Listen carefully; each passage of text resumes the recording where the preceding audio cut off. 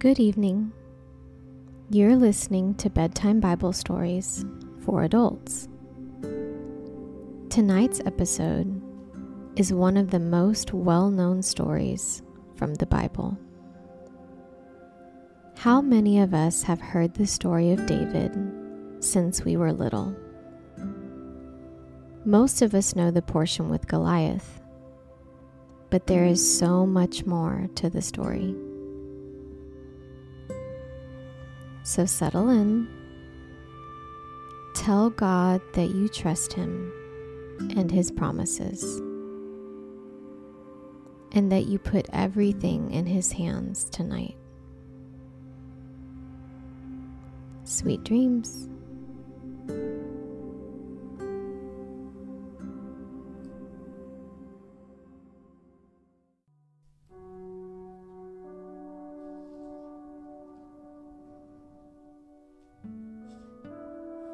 Take a deep breath in and breathe out slowly.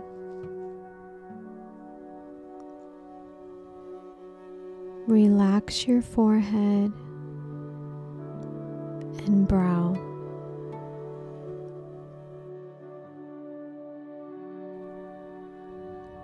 Unclench your jaw.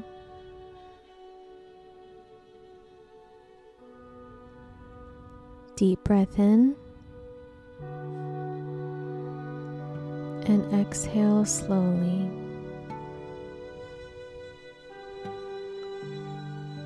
Relax your shoulders.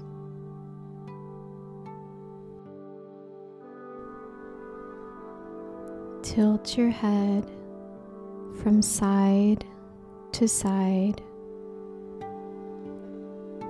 feeling the stretch on the sides of your neck. Deep breath in and exhale.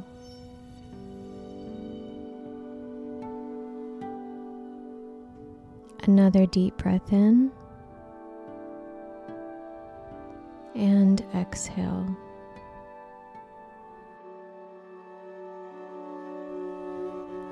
Let gravity do its job and just relax.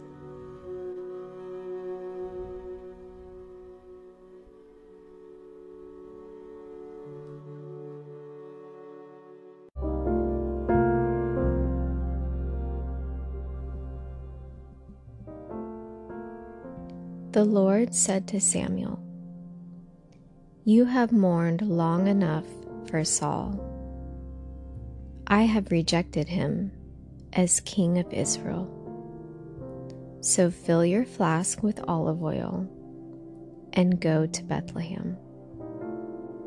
Find a man named Jesse who lives there, for I have selected one of his sons to be my king."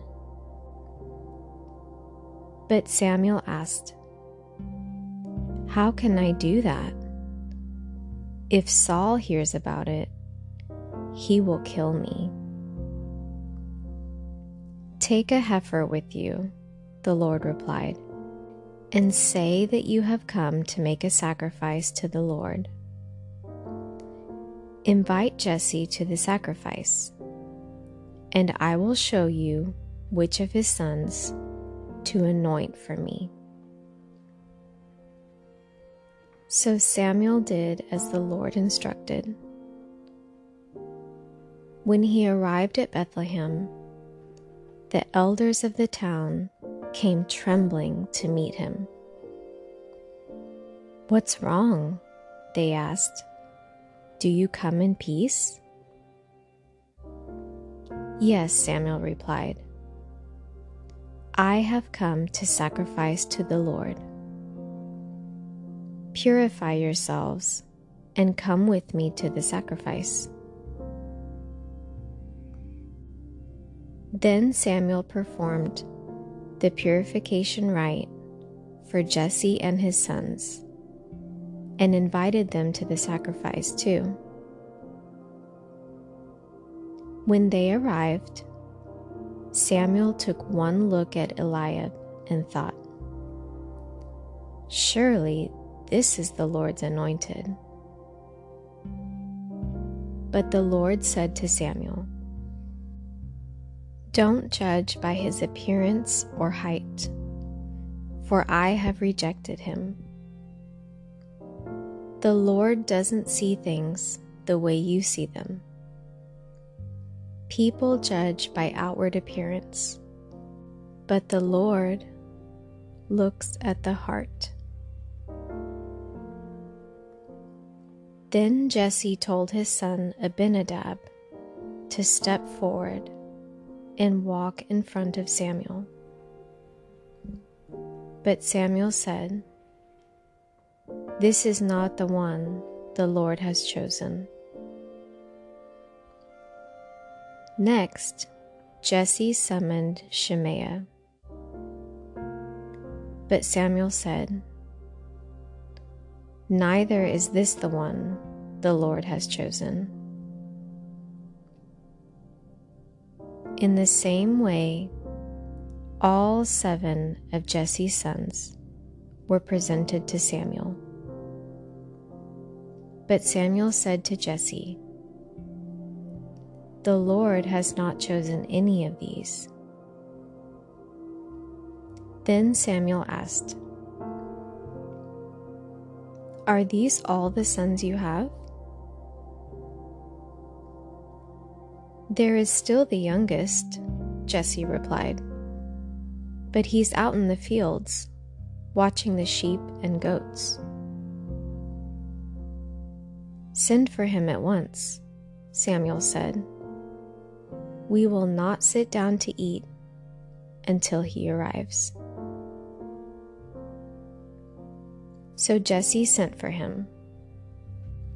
He was dark and handsome, with beautiful eyes. And the Lord said, "This is the one. Anoint him."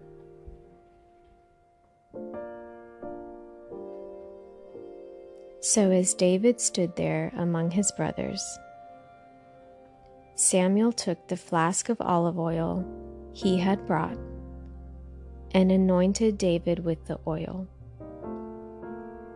And the Spirit of the Lord came powerfully upon David from that day on. Then Samuel returned to Ramah.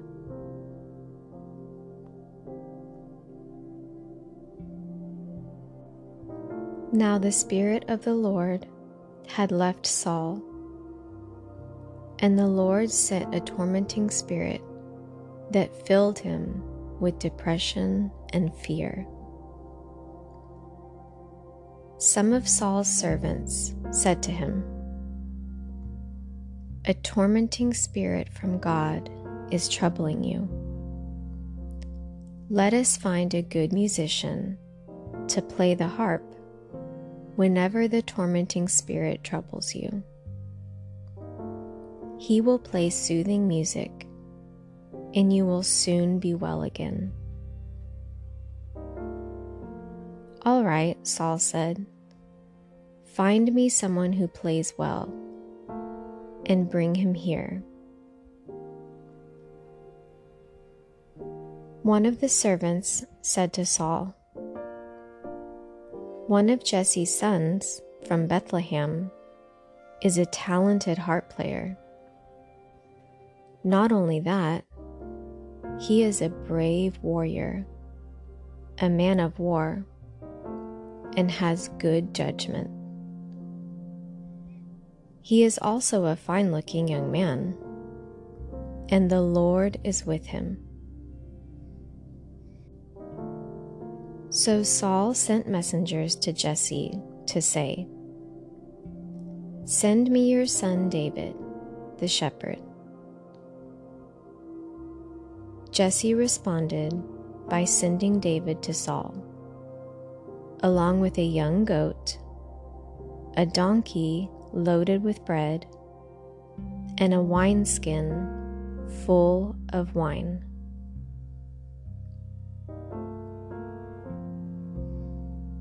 So David went to Saul and began serving him. Saul loved David very much, and David became his armor-bearer. Then Saul sent word to Jesse asking, "Please let David remain in my service, for I am very pleased with him." And whenever the tormenting spirit from God troubled Saul, David would play the harp. Then Saul would feel better, and the tormenting spirit would go away.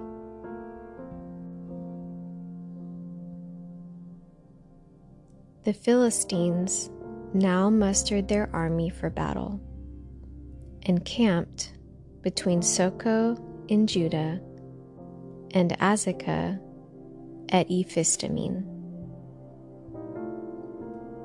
Saul countered by gathering his Israelite troops near the valley of Elah.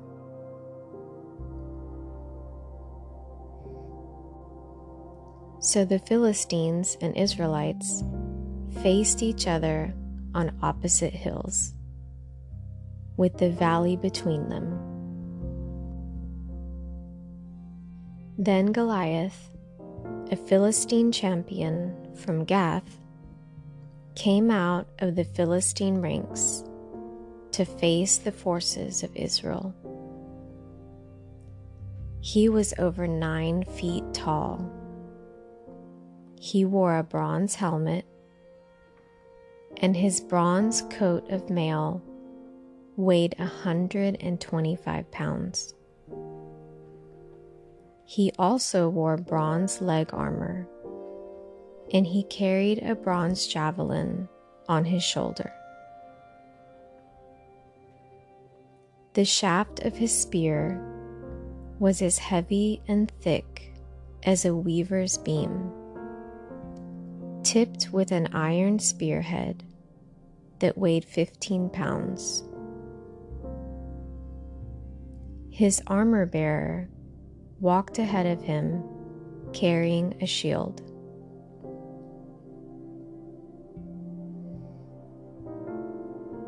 Goliath stood and shouted a taunt across to the Israelites. "Why are you all coming out to fight?" he called. "I am the Philistine champion, but you are only the servants of Saul.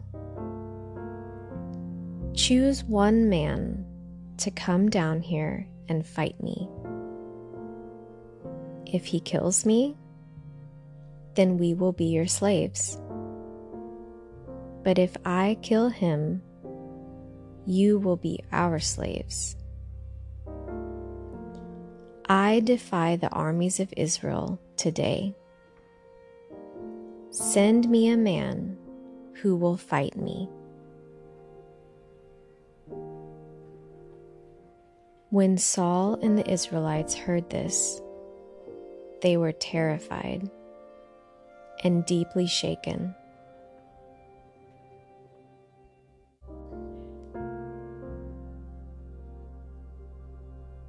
Now David was the son of a man named Jesse, an Ephrathite from Bethlehem in the land of Judah. Jesse was an old man at that time, and he had 8 sons. Jesse's 3 oldest sons, Eliab, Abinadab, and Shimea, had already joined Saul's army to fight the Philistines. David was the youngest son. David's 3 oldest brothers stayed with Saul's army, but David went back and forth so he could help his father with the sheep in Bethlehem.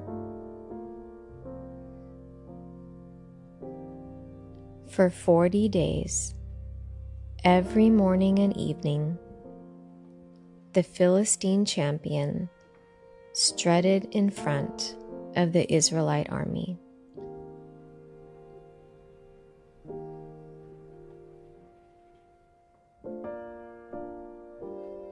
One day, Jesse said to David,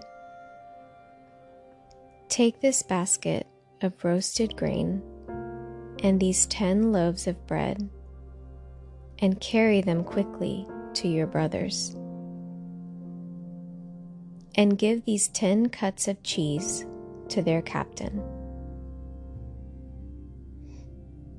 See how your brothers are getting along, and bring back a report on how they are doing."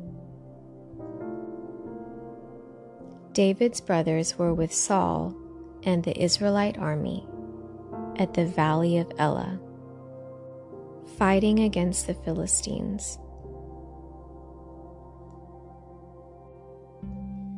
So David left the sheep with another shepherd and set out early the next morning with the gifts, as Jesse had directed him.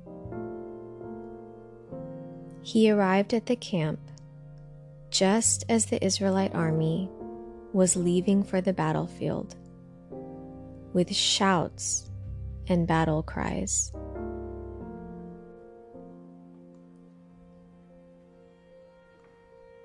Soon the Israelite and Philistine forces stood facing each other, army against army. David left his things with the keeper of supplies and hurried out to the ranks to greet his brothers. As he was talking with them, Goliath, the Philistine champion from Gath, came out from the Philistine ranks. Then David heard him shout his usual taunt to the army of Israel. As soon as the Israelite army saw him, they began to run away in fright. "Have you seen the giant?" the men asked. "He comes out each day to defy Israel. The king has offered a huge reward to anyone who kills him. He will give that man one of his daughters for a wife, and the man's entire family will be exempted from paying taxes." David asked the soldier standing nearby, "What will a man get for killing this Philistine and ending his defiance of Israel? Who is this pagan Philistine anyway, that he is allowed to defy the armies of the living God?"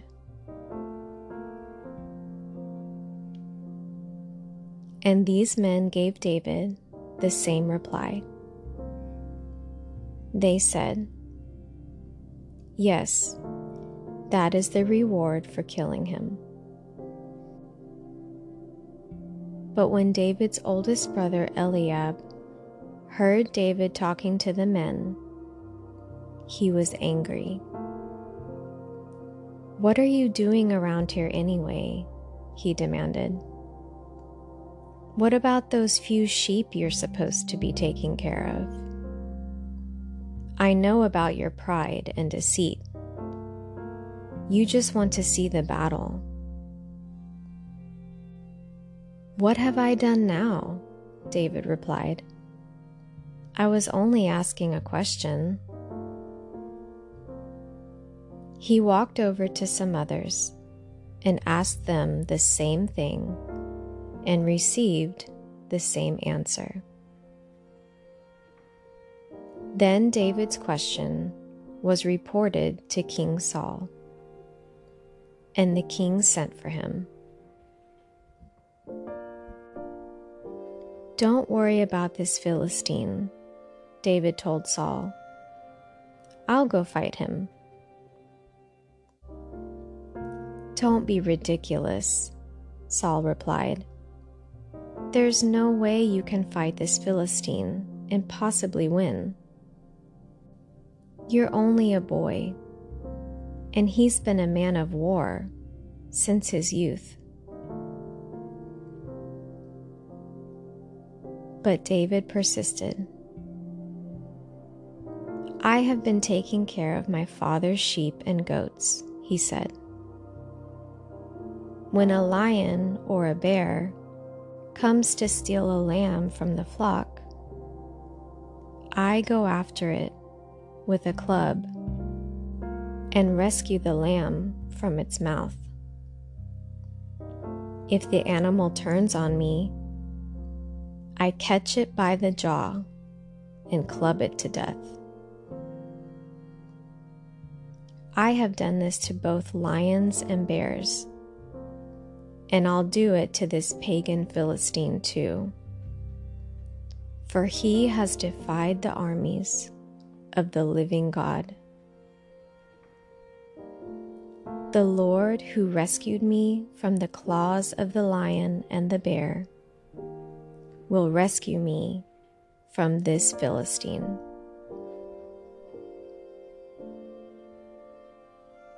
Saul finally consented.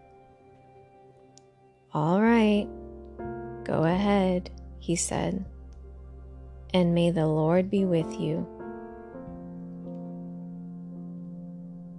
Then Saul gave David his own armor, a bronze helmet and a coat of mail.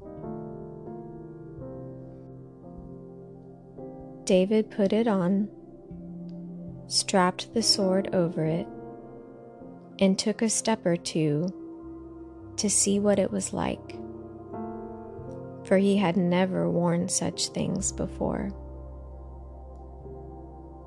"I can't go in these," he protested to Saul. "I'm not used to them."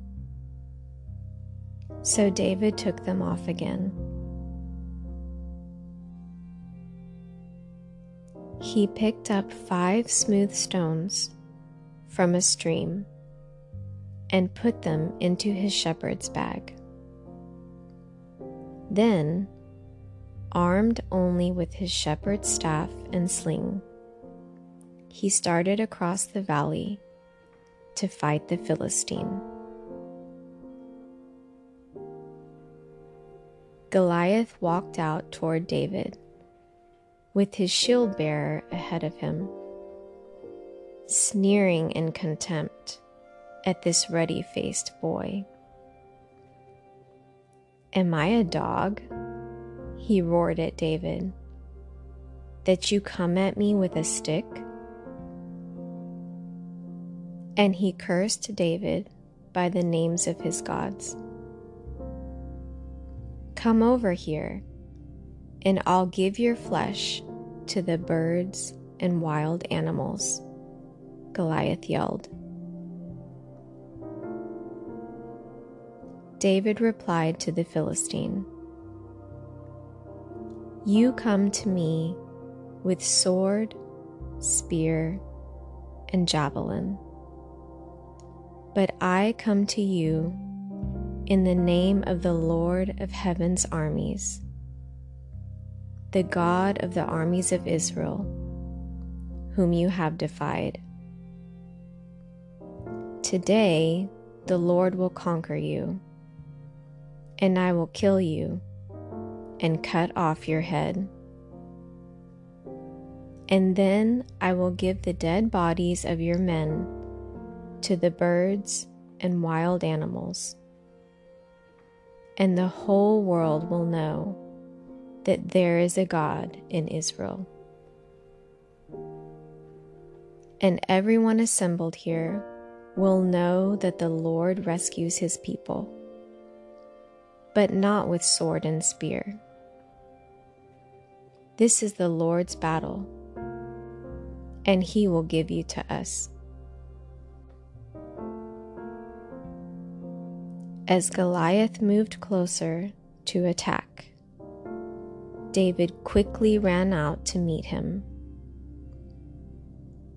Reaching into his shepherd's bag and taking out a stone, he hurled it with his sling and hit the Philistine in the forehead. The stone sank in, and Goliath stumbled and fell face down on the ground. So David triumphed over the Philistine with only a sling and a stone, for he had no sword. Then David ran over and pulled Goliath's sword from its sheath. David used it to kill him and cut off his head.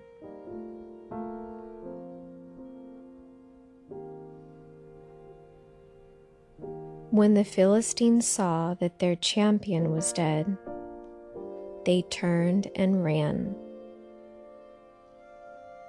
Then the men of Israel and Judah gave a great shout of triumph and rushed after the Philistines, chasing them as far as Gath and the gates of Ekron. The bodies of the dead and wounded Philistines were strewn all along the road from Shaaraim as far as Gath and Ekron. Then the Israelite army returned and plundered the deserted Philistine camp. David took the Philistine's head to Jerusalem, but he stored the man's armor in his own tent. As Saul watched David go out to fight the Philistine, he asked Abner, the commander of his army, "Abner, whose son is this young man?" "I really don't know," Abner declared. "Well, find out who he is," the king told him. As soon as David returned from killing Goliath, Abner brought him to Saul, with the Philistine's head still in his hand. "Tell me about your father, young man," Saul said. And David replied, "His name is Jesse, and we live in Bethlehem."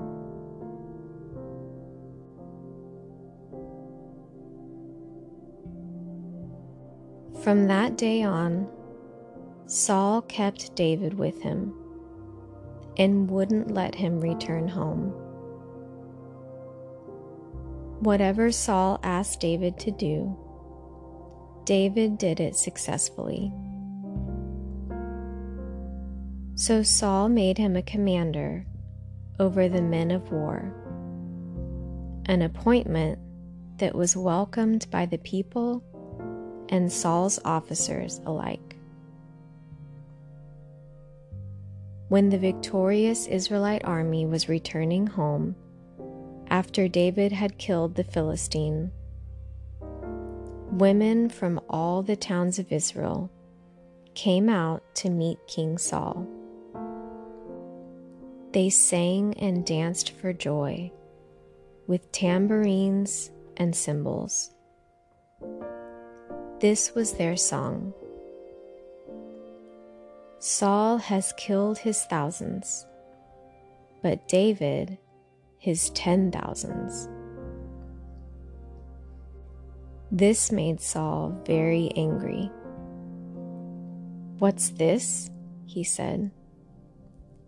"They credit David with 10,000s, and me with only thousands? Next, they'll be making him their king." So from that time on, Saul kept a jealous eye on David. The very next day, a tormenting spirit from God overwhelmed Saul, and he began to rave in his house like a madman. David was playing the harp, as he did each day. But Saul had a spear in his hand, and he suddenly hurled it at David, intending to pin him to the wall. But David escaped him twice. Saul was then afraid of David, for the Lord was with David and had turned away from Saul. Finally, Saul sent him away and appointed him commander over 1,000 men. And David faithfully led his troops into battle. David continued to succeed in everything he did, for the Lord was with him. When Saul recognized this, he became even more afraid of him. But all Israel and Judah loved David, because he was so successful at leading his troops into battle.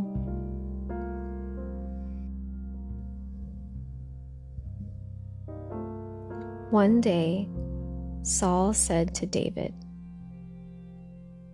"I am ready to give you my older daughter, Merab, as your wife. But first, you must prove yourself to be a real warrior by fighting the Lord's battles." For Saul thought, "I'll send him out against the Philistines and let them kill him, rather than doing it myself.